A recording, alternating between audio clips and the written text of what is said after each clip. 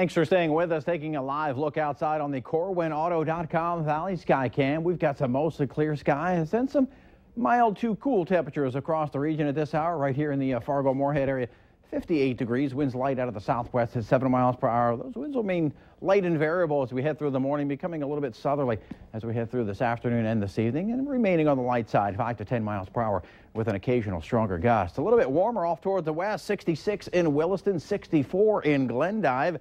53 in Bismarck, 52 Bemidji, and 55 in the Alexandria area. Some other temperatures a little bit closer to home as we take a look at those, all in the 50s as well. 55, a common number in Devil's Lake, as well as in Grand Forks, Thief River Falls, and in Roseau. 54 in Wadena, 57 Fergus Falls, also 57 up in the Baudette area.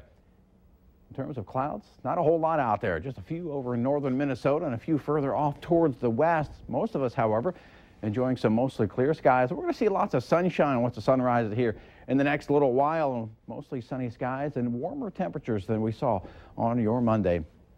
The green you see on the radar, just a little bit of interference with our radar. No precipitation out there. None anticipated for the bulk of the day. Late today, though, especially late this evening and on into tonight, a chance for a few showers and storms moving into our western counties, and some of those may move across the region as we head through the day tomorrow, and maybe a few more tomorrow afternoon. That in response to this weak little system making its way through eastern Montana at this point, and that'll continue to slide off towards the east. Expected to continue to weaken, but enough energy that we may see a few showers and storms again beginning in our western counties later tonight and through the rest of the region as we head through the day tomorrow. Lots of rain down off towards the south. They've seen it a lot this year, and after a little break in the action, they're seeing more rain, even some flash flooding ongoing in and around the Tulsa metro area. So some heavy rain down there for us. We're going to see quite a bit of sunshine as we head through the day today. We'll show you that on the hour-by-hour forecast. And here comes that weak system by the noontime hour later on today. Again, mostly weakening as it moves on in, but it'll be a chance later this evening and on into tonight for a chance for a few showers and storms. We'll see some highs in the 80s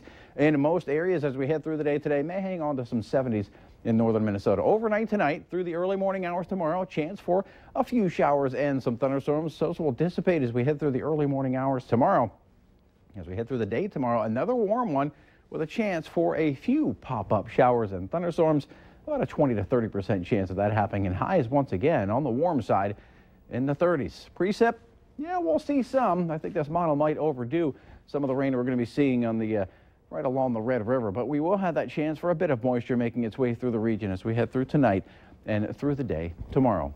Over the next 7 days, we're going to see quite a warm-up.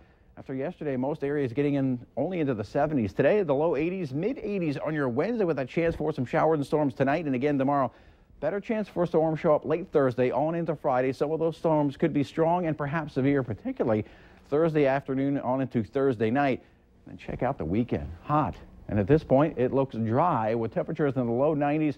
More storms possible late Sunday and on to Monday. Some of those could also be strong and severe. Stay with us. More of the Valley Today Ag Show comes up right after this.